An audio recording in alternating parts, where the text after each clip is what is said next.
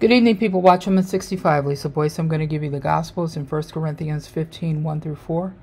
Christ spilled his blood for our past, present, and future sins, was buried, and rose again on the third day according to Scripture. We're saved by grace through faith in Christ alone, not of ourselves, not of works, lest any man should boast. I'm going to say something. The number one thing that Satan is doing right now, and I see this in a lot of people, he's making you doubt your salvation. And he's putting fear in you. Fear to me is an acronym. I use an acronym with fear. It's false evidence appearing real. False evidence appearing real. The number one thing that the enemy is doing right now, especially to the church, is making people doubt their salvation and making you feel like you have to do something about it. In other words, he wants to put you back in works. God already took care of it when he sent Jesus to die on the cross, buried, and rose again on the third day, according to Scripture.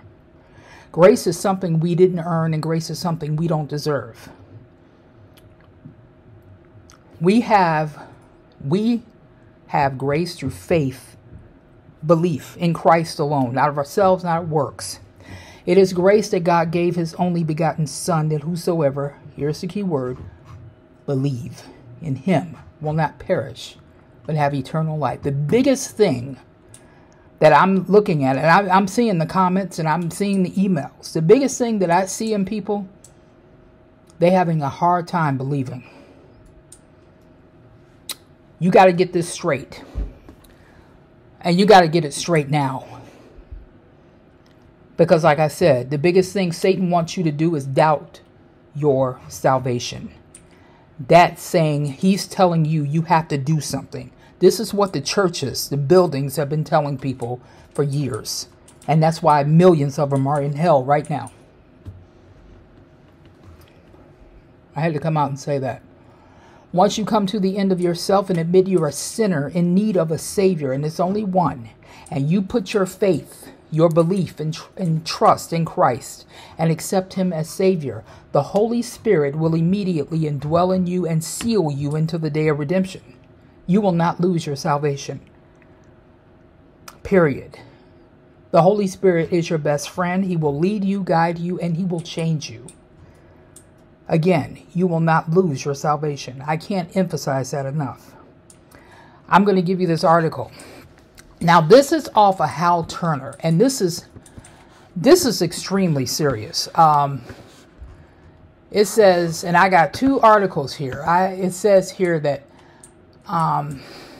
Russia sends amphibious assault ships into Baltic Sea towards Sweden, and the ships are loaded. Now, this just came out, and I'm getting a lot of people sending me this. Just 3 days after Sweden let it be known that they're thinking of asking to join NATO, Russia has sent an amphibious assault fleet into the Baltic Sea near Sweden. And get this, the ships are loaded with landcraft armor and troops. Russia's, and I got another article too that just came in, Russia's Northern Fleet amphibious group in the Baltic consists of Rapolchus class vessels and another class vessel I can't pronounce. So I got this article here, and there are photos taken.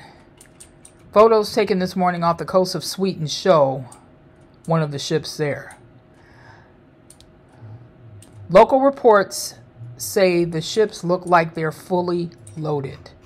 Other local reports say that one of the ships is at least partly loaded. Russian President Vladimir Putin said recently any other nations that move to join NATO will be dealt with immediately. He just said this today to protect Russia's security. This is serious. After Putin's remark, NATO chief John Stoltenberg laughingly made this remark, hey, guess what? The decision to admit Ukraine into NATO has already been made. And if Sweden wants to join, well, that can be done very quickly. Now there's a large number of amphibious landing ships near Sweden at a time where 100,000 plus troops are massed on the Ukraine border. And Russia's leadership has declared its patience has finally run out. In response to the loaded amphibious landing ships off their coast, Sweden has made an emergency deployment of troops. Military troops are driving on the E4 north of Stockholm. So they got pictures here too of this. Some troops have been airlifted to the Gotland Island, where locals are stunned to see armored vehicles and armed soldiers patrolling the streets. There's all kinds of stuff here. I'm going to link this to in the description box, and I got this also. This just came out.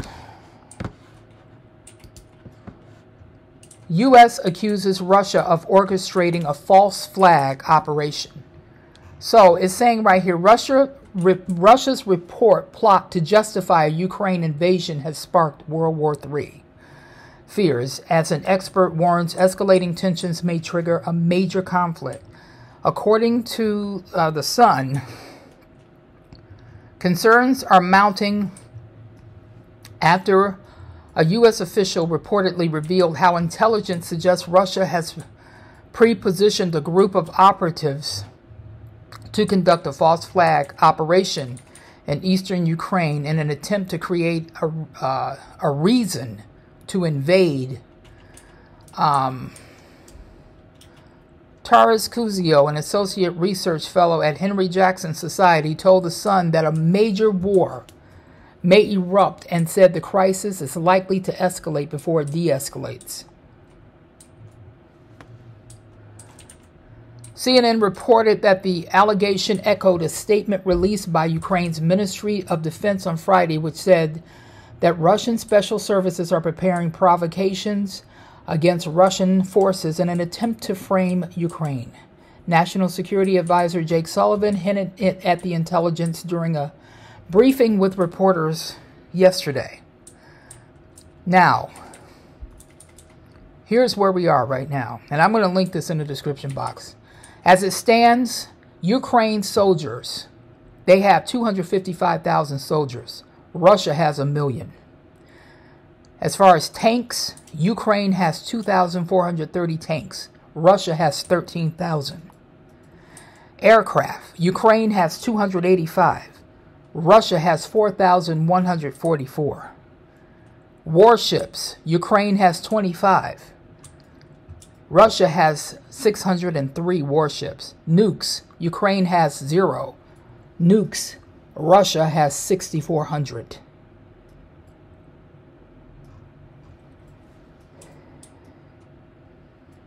Our intelligence community have developed information which has now been downgraded, that Russia is laying the groundwork to have Operation of Fabrication, the pretext for an invasion, Sullivan said yesterday. We saw this playbook in 2014. They're preparing this playbook again. The Ukrainian Defense Ministry said in a statement on Friday that the military units of the aggressor country and its satellites received orders to prepare for such provocations. For years, U.S. officials had tiptoed around the question of how much military support to provide to Ukraine for fear of provoking Russia. Now, in what would be a major turnaround, the Sleepy Joe administration officials are warning that the United States could throw its weight behind the Ukrainian insurgency should Putin of Russia invade Ukraine. How the United States, which just exited 2 decades of war in Afghanistan, might pivot to funding and supporting an insurgency from fighting one is still being worked out.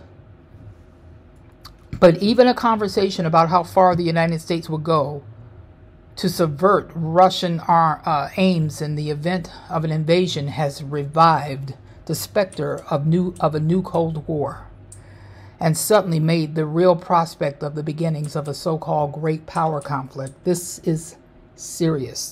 They're going to invade anytime now. So this is going to be interesting how this plays out. This is why the gospel is, there is nothing else more important right now than accepting Christ. I'm going to link both of these in the description box. Get saved.